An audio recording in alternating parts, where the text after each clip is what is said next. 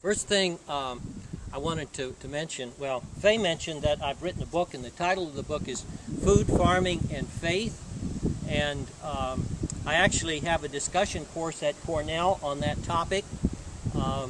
And the idea, how this relates to organic agriculture and the subject of sustainability, goes back to those early days before we ever used the word sustainability.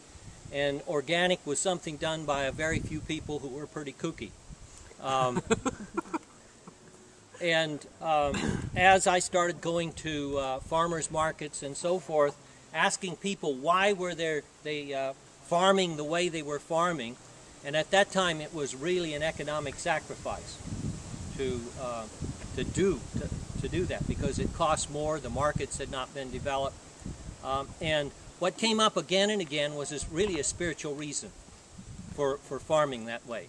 They were very much concerned that the way they took care of the land and related to people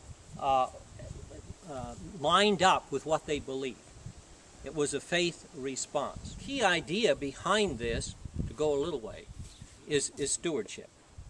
How do we take care of the earth? And there are three principles of stewardship that I will mention right away. The first one is this earth is not our own. It belongs to somebody else.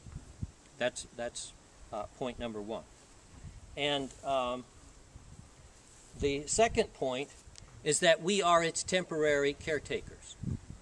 And the third point is that we're going to have to give an accounting someday.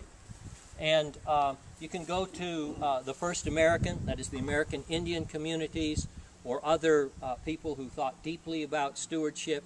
You can go to the Christian Bible or the Islamic Koran, and you come up with all these principles of stewardship. And the accounting, if you're a religious person, you say you're going to have to give an accounting to God. The earth is the Lord's. If you're coming from some other faith perspective, but what you believe, you can still say we're going to be responsible to our children. And one of the phrases, I don't remember where it came from, a bit of wisdom, is that we have inherited all this property, all the resources we have from our parents, and we borrowed it from our children. And we're going to have to give an accounting for it. So that is the basis of the spiritual philosophy behind why we do organic agriculture.